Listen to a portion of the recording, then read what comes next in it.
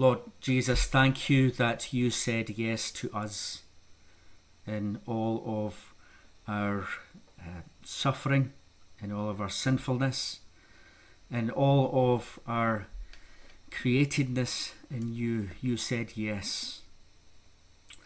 And we come this morning, Lord, to celebrate that you came to Jerusalem and chose to walk the way of the cross, that we might come to new creation, that we might have our sins dealt with, and in your raising to new life, that we might find our new creation. Thank you for the choices that you made to love us and to die for us, that we might find your way. Bless us, we pray, in your word. Amen.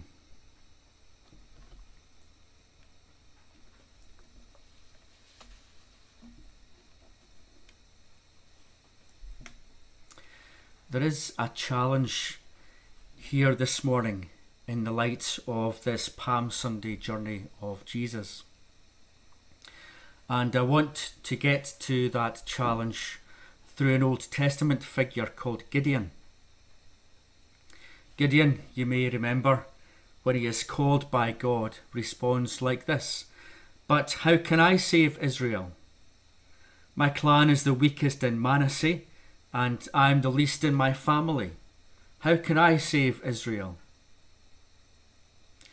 Gideon is called to this saving work in the midst of attacks on Israel by the Midianites, who just take what they want. And the people of Israel are hiding in cliffs and rocks, and Gideon, when God is speaking to him, he is trying to sift grain while he's hiding. It's like in a barrel, and he's trying to get the grain sifted out. Needs the wind, but he's just surrounded by the rocks and there's no wind to make this happen. He's in hiding. It's an impossible thing. And I see in Gideon's response to this approach of God, I see ways of understanding the events of Palm Sunday that bring the challenge to us that I see in this. And there are three parts to this challenge. First, Gideon doesn't trust the way that God describes him. God calls him mighty warrior. These are the first words of approach to Gideon, mighty warrior. And there is much to support Gideon's response of laughter and rejection. How can this describe him when he is hiding away in the caves and rocks, fearful to even gather grain and make bread? Gideon at the start does not take up this description that God gives to him. And the events of Palm Sunday are all about Jesus embracing and declaring who he is in the Father's eyes. The Son, the beloved Son, King in David's line, Saviour, Messiah, the one who comes in the name of the Lord. In the choices made, the journey into Jerusalem, the hosannas and the songs, the riding of the donkey, the words spoken, Jesus is saying, this is who I am, the Son of the Father, Messiah, King. Despite everything that speaks against that, this is who I am.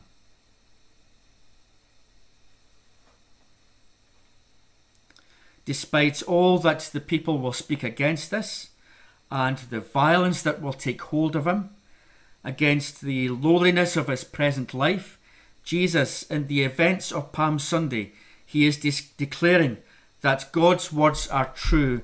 This is my beloved Son. Listen to him.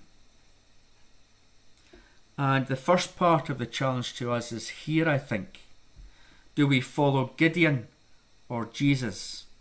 Do we reject or embrace God's description of us?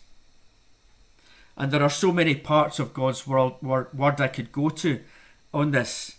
But let's pull one out from John's first letter in chapter 1 verse 3. See what great love the Father has lavished on us, that we should be called children of God. And just as Gideon could look around him and see plenty of reason to laugh at the thought of himself as this mighty warrior. We also may have plenty around us saying, "You are not a child of God." With Jesus too, there was so much to tell him that he was not the beloved Son of the Father of the line of David, King Messiah. Gideon sought to avoid the description that God gave of him, but Jesus takes it up on Palm Sunday and declares it out. Even if there is no one else who will say this, Jesus says, "I declare this. This is who I am." Against all in your life that says no, this morning, I want you to declare, "I am a child of God. This is who I am." The second part of the challenge lies in this. Gideon does all he can to not take forward his calling from God. We'll come to the testing in a moment, but even before he gets to the testing of God, Gideon is avoiding taking up the call of God in his life. He lays down questions like, "How can this be?" He delays through what look like acts of devotion, where he waits to set up a sacrifice to see if it really is God who is calling him to do this. He's doing part of what God is saying, but with no boldness. Gideon is avoiding the call that God is placing on him. And here on Palm Sunday, we see Jesus reaching his calling, taking hold of it. This is such a provocative statement of intent that Jesus makes here. Those in authority could not fail to know what Jesus was claiming of himself and the path that he was taking. And here I want to be a bit more focused. We all have a calling to follow Jesus, to live in the Beatitudes. But just as Gideon was being called to a specific work, and as Jesus was taking forward what only Jesus could do, this part of the challenge of Palm Sunday for me is to do with specific calls. What are the things that God has been calling you to do for some time? What are those wee nudgings of the Spirit that are getting hold of you and you're putting to one side, not taking up? This for me is the immediate challenge of this contrast between Gideon and Jesus. Gideon keeps finding ways to not take up the call of God. Where we see in Palm Sunday, Jesus is grabbing hold of it with both hands and making life-changing decisions. And that to me is the challenge of this second part that I see. Take hold of your calling.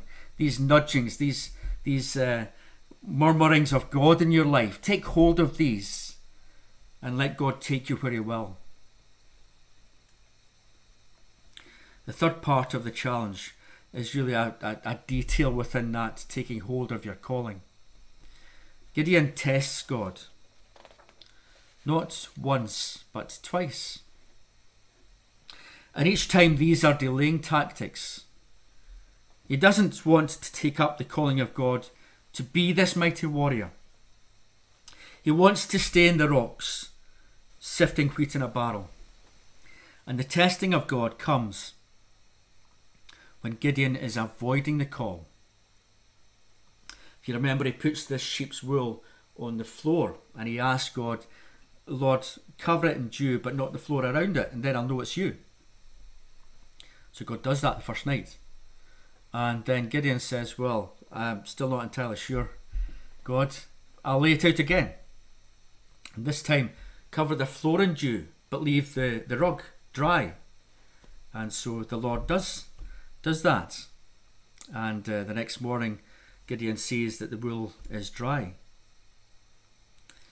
And there's all these delays. But there comes a time to act, to take up your calling, to live to the name that God gives you.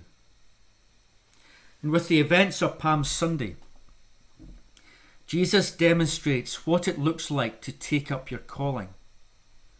Actively, purposely, with intent. But as I've reflected on that, I see the cost of it.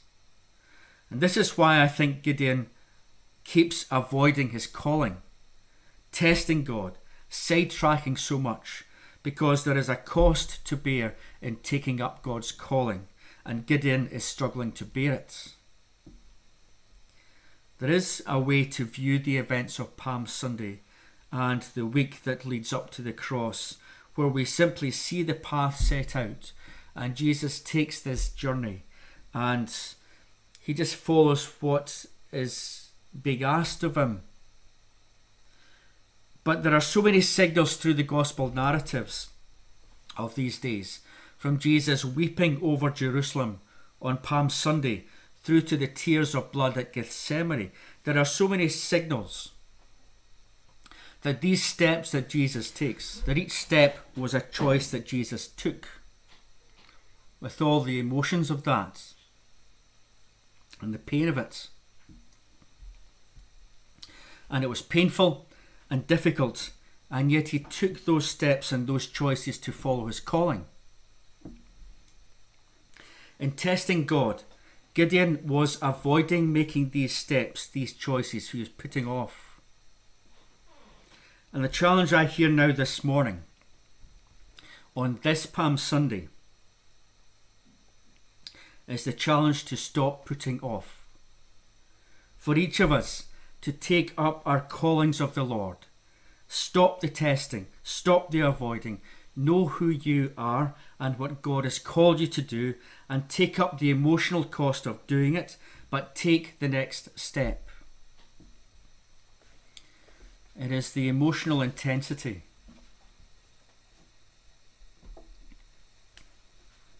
It is the emotional intensity of what Jesus is doing here that catches me and challenges me.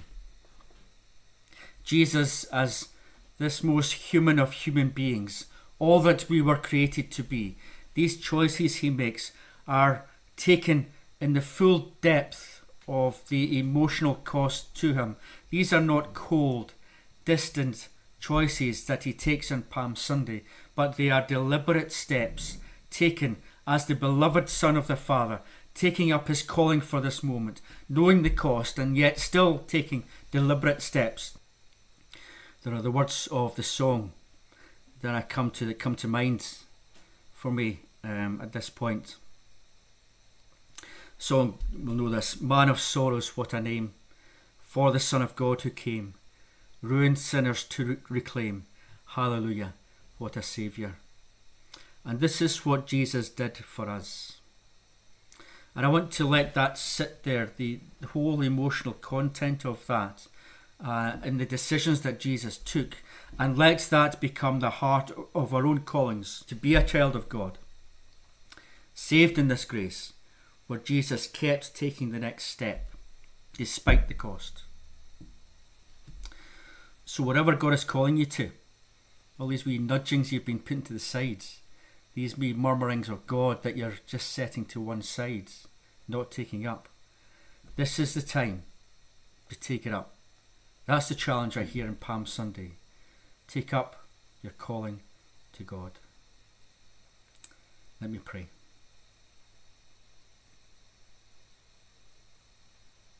Lord, thank you that your Spirit is living and active, walking amongst us. Thank you that you place a calling upon each of our lives, that you desire the best for us, Lord. Forgive us when we set aside these callings, these murmurings, these nudgings of the Spirit. Help us to bring our focus back to you, to hear your call and to answer your call, Lord. Help us take up what you're calling us to do and follow whatever the cost. In Jesus' name we pray. Amen.